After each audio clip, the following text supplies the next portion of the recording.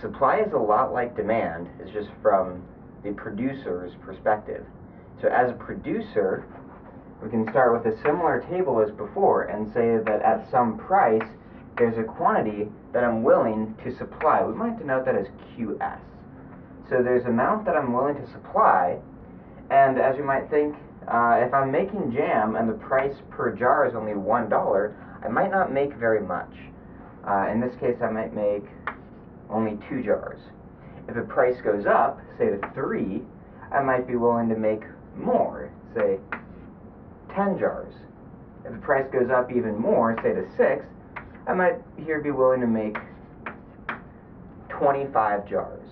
So our supply curve is telling us the relationship between the price and the quantity supplied, which is, at that price, how many jars am I willing to supply?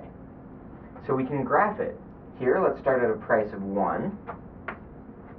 And here we notice that this is going to end up way over here at 2. So at a price of 1, only 2 will be supplied.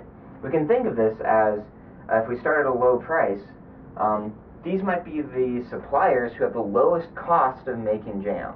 So they're going to be willing to produce at a low price.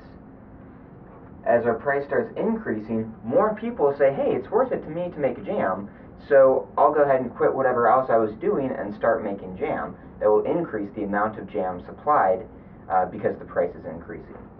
So if we add in, so we have our point here, if we go to 3, and we say that there's a quantity of 10, and then at 6, there's a quantity of 25. You might think it'll look something like this. We can call that the supply curve. Now, if we call recall the demand schedule, it looks something like this. So that's our demand curve. And what we notice here is that at a price of $3, there's both 10 units of jam supplied and 10 units of jam demanded. So we call that the market clearing price, or the equilibrium quantity.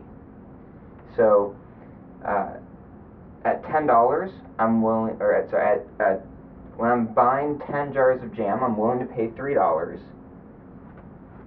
In order to make 10 jars of jam, they require $3 to be paid. So here we end up at equilibrium.